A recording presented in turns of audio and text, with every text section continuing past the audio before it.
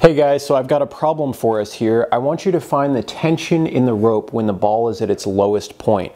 So imagine I've got a ball that I kind of wound up to here and then let it go in a pendulum motion and started swinging like this.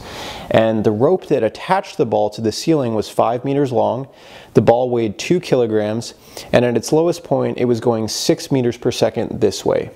And I just want to know, what is the tension in the rope when the ball is at this point here, at its lowest point? So we know tension is just a force applied to a string or a rope. And since it's a force, we know it's going to be equal to mass times acceleration. So we already know the mass, right? We already know it's 2 kilograms, so we can include that here. But we don't know the acceleration, right? That's the tricky part.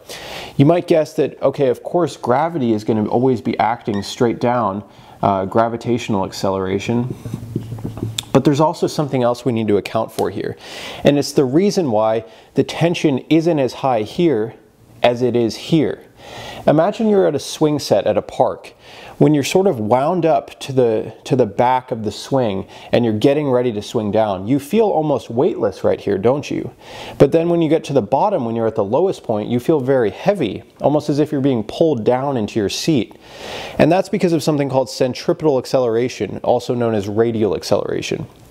And it's expressed with velocity squared over radius of the circle that you're moving in. In this case, we have a partial circle. Centripetal acceleration applies whenever you're moving in a circle or a partial circle. The example I like to use is a roller coaster. So when you get to the bottom of a roller coaster loop, you feel very heavy in your seat, just like on that swing set. And that's because not only is gravity pulling you down, but something called centripetal acceleration is also pulling you straight down, because centripetal acceleration always acts directly out of a circle. And when you get to the top of a roller coaster loop, you feel nearly weightless. And this is because, again, gravity is acting straight down, but this time centripetal acceleration is acting straight up, because it always acts directly out of the circle. And at this point, centripetal acceleration and gravity oppose each other. They almost cancel each other out. And that's why you feel weightless.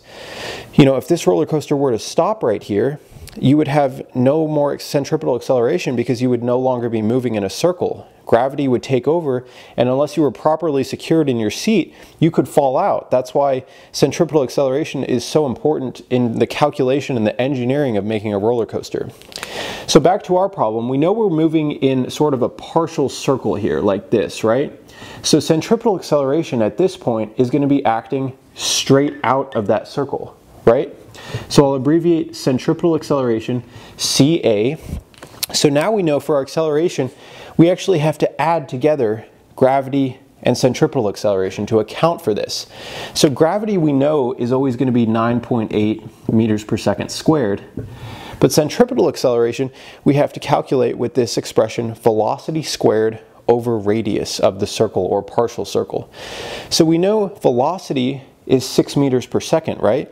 So we'll have 6 squared over the radius of this partial circle, which is 5, right? So our gravity is 9.8 and our centripetal acceleration is 36 over 5. So now we can add those in to our acceleration variable here. So I'll add together 9.8 meters per second squared plus 36 over 5 meters per second squared. These are both in units of meters per second squared, or acceleration.